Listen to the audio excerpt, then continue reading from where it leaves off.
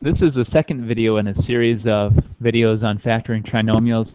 Today we're going to focus on the diamond method.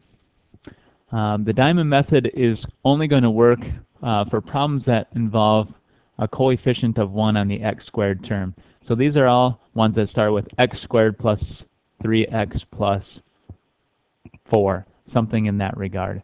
Okay, so here we go. The setup of this, we have a diamond that has a couple items shaded. The top and the bottom, we call that a purple product and a sandy sum, just to give it a little ring to it. And to start out, looking at our first problem here, I notice that I need a product of 8 and a sum of 6. So the purple product is 8, sandy sum is 6. I'm looking for two numbers that multiply to 8 that add up to 6. In this case, the numbers are going to be 2 and 4. 2 times 4 is 8. 2 plus 4 is 6.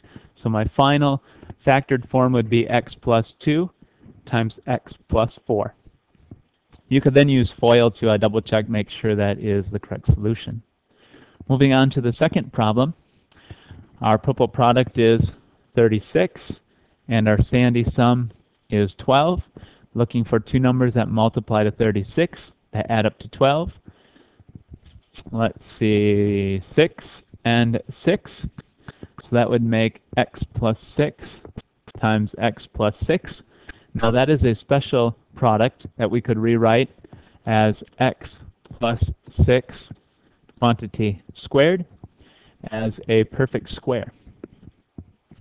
Number 3, our purple product is 16 and our sandy sum is negative 8.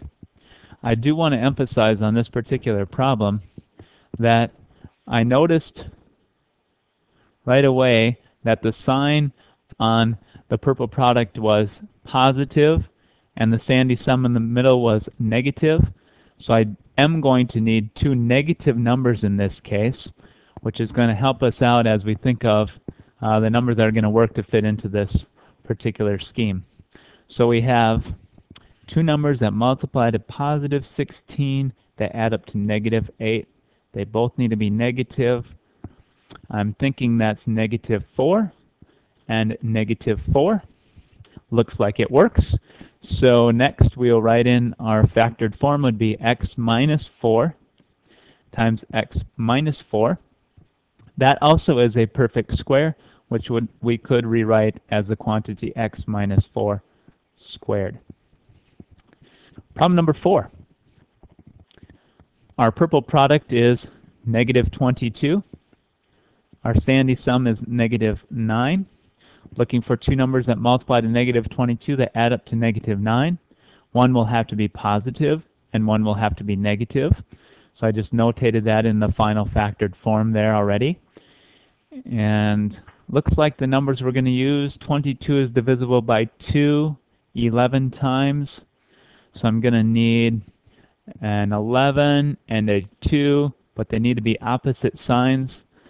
Since our final sum is a negative 9, I need to change this to a negative 11. So negative 11 times 2 is negative 22. Negative 11 plus 2 is negative 9. So our final factored form is x minus 11 times x plus 2.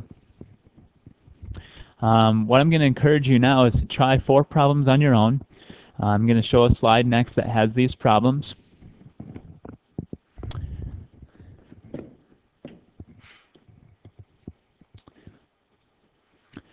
And I would encourage you right now to pause the video, look at these 4 problems, work them out for yourself, and then in a few seconds here, after you unpause it, the answers for these are going to come on and you can double check your answers against an answer key.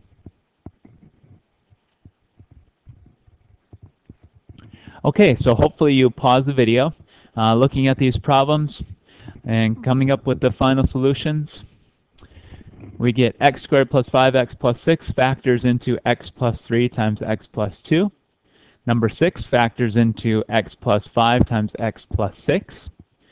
Number 7 factors into x minus 4 times x minus 3. And number 8 factors into x minus 12 times x plus 2. Hopefully this video helped you a little bit on working with trinomials that have a coefficient of 1. So let's form x squared plus 5x plus 6 as an example.